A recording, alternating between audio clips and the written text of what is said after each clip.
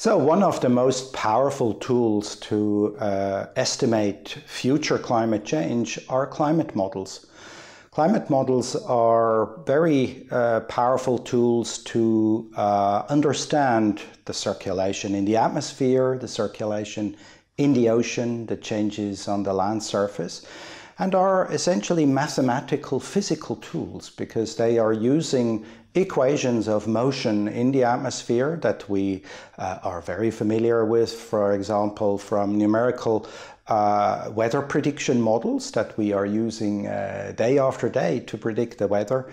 Similar elements are in climate models that allow us to project future climate change. However, to do that, we also need to make assumptions about scenarios. Whenever people try to identify things that may happen in the future, we think of scenarios. Take, for example, your personal life. If you project yourself in 20 or 50 years, you make a scenario. What if I earn a lot of money in 20 years? What if I lose my job in 20 years? This is a scenario, and climate models are using also scenarios regarding the emission of greenhouse gases. So we're looking at scenarios which describe a world that has made a transition away from fossil fuels to renewable energies. That is a so-called climate mitigation scenario in which future climate change will be limited to less than 2 degrees, and other scenarios which we call business as usual scenarios that continue with using fossil fuels.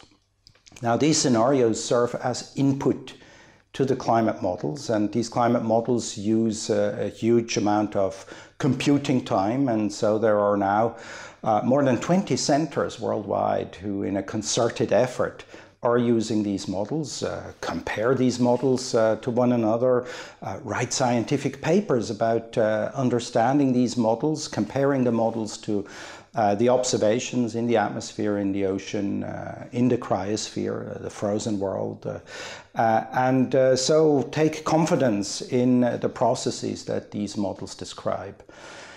Based on these simulations, we can then look into the future. It's like a window that opens itself up and tells us how climatic conditions in many regions of the world will look like in 50 years' time, in 100 years' time, depending on the scenario that we are inputting into these models.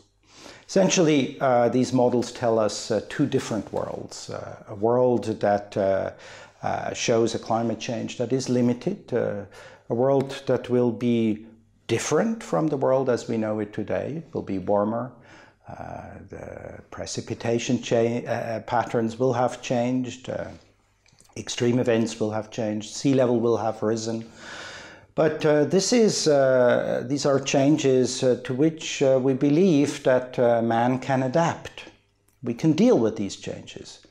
This is fundamentally different from the results that climate models tell us for a business as usual scenario, in which the world will be, by the end of the 21st century, over 4 degrees warmer than during the end of the 20th century, with consequent changes to the water cycle. Essentially, areas that have abundant water already today and are facing flooding occasionally will receive more water, and areas like the Mediterranean or other dry areas, which are today challenged by the shortage of water, will even receive less water in the future.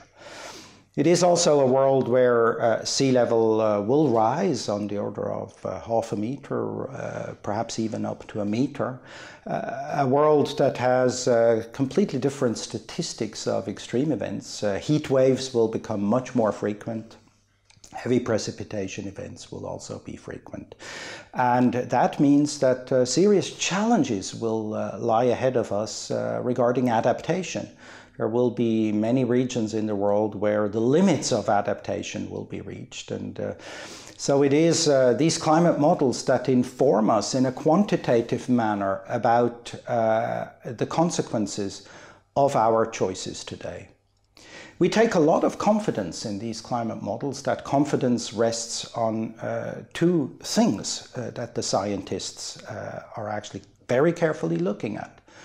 The first thing is that we are using known physics, the physical processes that describe circulation, that describe the transfer of radiation from the sun through the atmosphere to the Earth's surface, and that we understand these physical laws that are the basis of these climate models.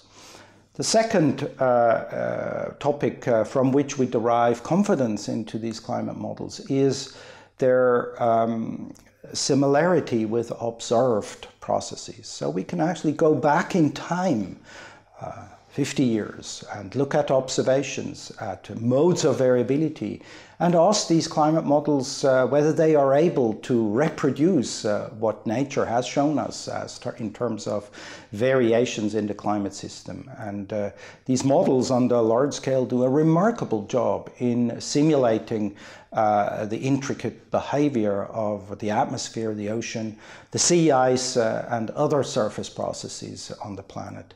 And that is the confidence from which we build our projections. Obviously, there are still remaining uncertainties. We have noted, for example, in the last assessment that was carried out by the Intergovernmental Panel on Climate Change, that these climate models still have great difficulties in simulating the water cycle. And yet the water cycle is a fundamental resource for humans and ecosystems. So I am looking very much forward to a lot of progress in climate model development in the near future regarding our ability to simulate water cycle changes.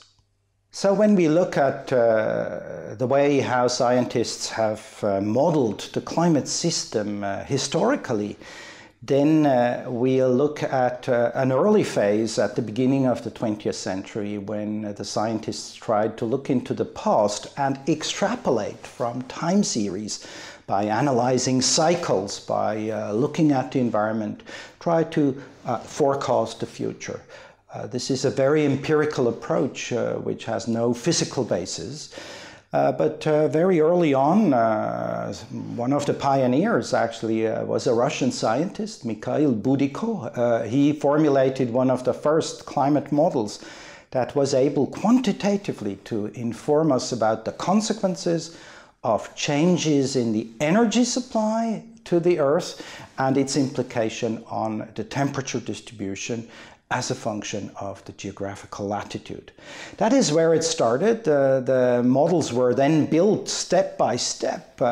Certainly the leading components were the atmosphere, where people were familiar with the meteorological processes that also play a crucial role for the climate change. These elements of the climate models are the most advanced ones. In the mid-70s then, scientists coupled similar models for ocean circulation processes to these models. These are very important components because they take up a lot of heat that is stored in the climate system, and without an ocean component in these climate models, you would not be able to faithfully project the climate evolution in the future. The current development concerns the inclusion of chemical cycles, material cycles in these Earth system models, and the next steps will also be the inclusion of ice sheets into these climate models, because ice sheets are potential triggers of so-called tipping points, instabilities that can unfold when the planet is warming. Ice sheets can become unstable, and that would have a large impact on sea level, and that is another quantity that these climate models are simulating.